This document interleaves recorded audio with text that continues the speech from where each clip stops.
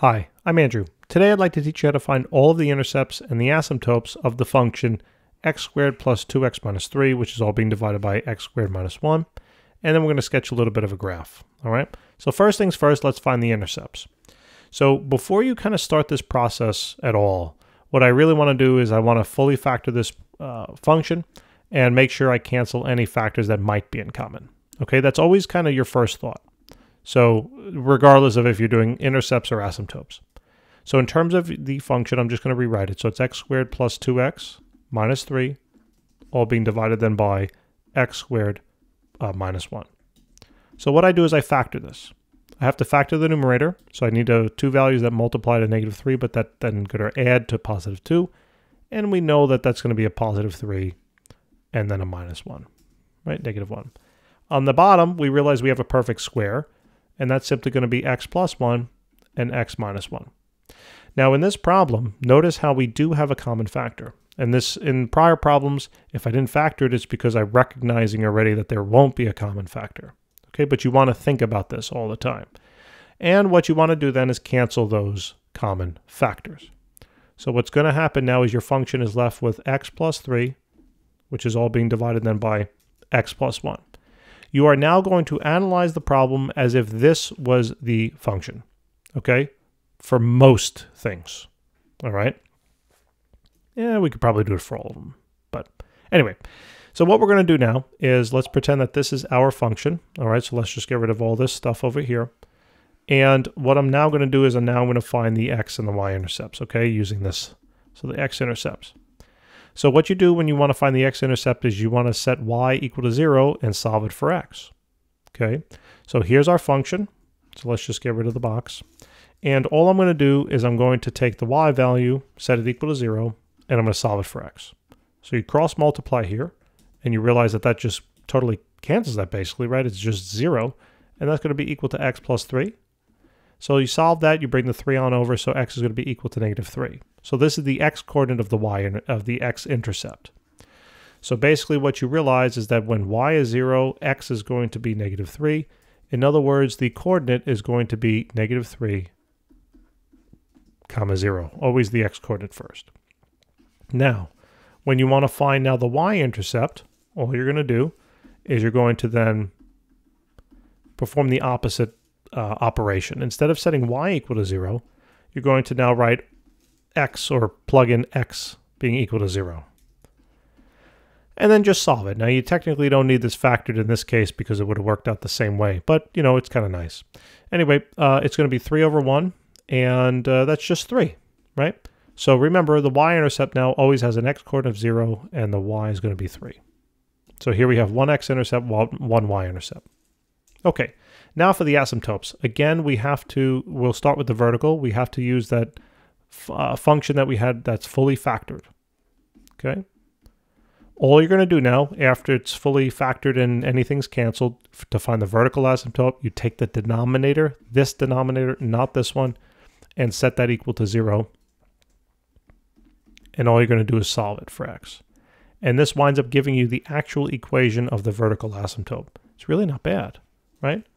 Nice and easy. So that is the vertical asymptote. All right, let's move this on down.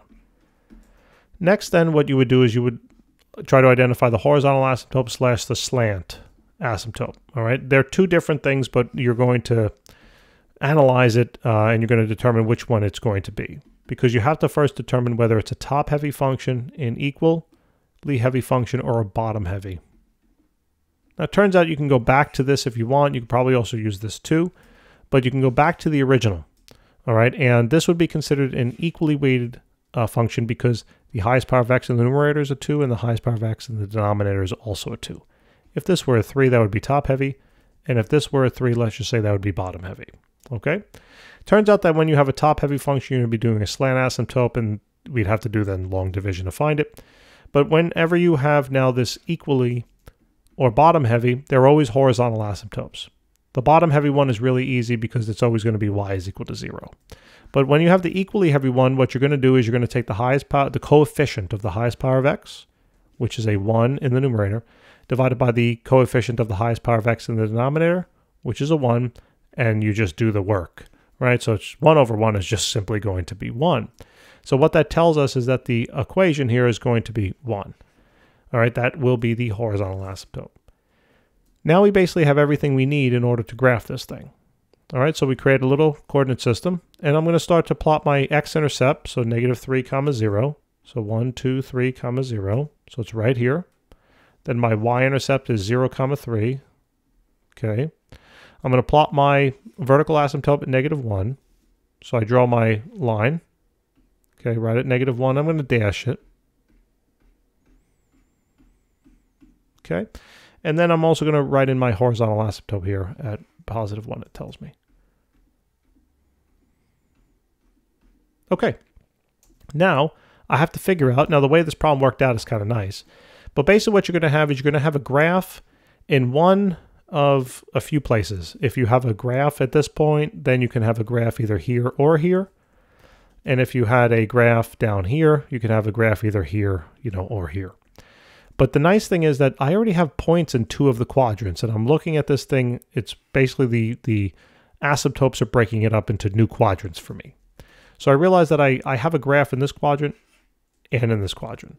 So I know that the graph is eventually, right, it's going to go out, never touch or intersect these asymptotes. I'm going to try to do my best to kind of draw this as best as possible. But it would be something like this. You can't cross those asymptotes.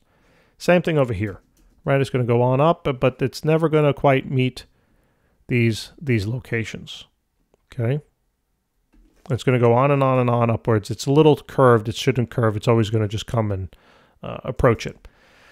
That's the graph, right? That's it. And you can double check this by graphing it. So you can do x squared plus 2x minus 3, and then divide it by now x squared plus 1. No, minus 1. I keep doing that. Why? Not sure. So you hit graph.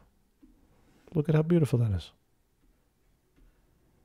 As my 9th and 12th grade math teacher used to say, it's a beautiful thing.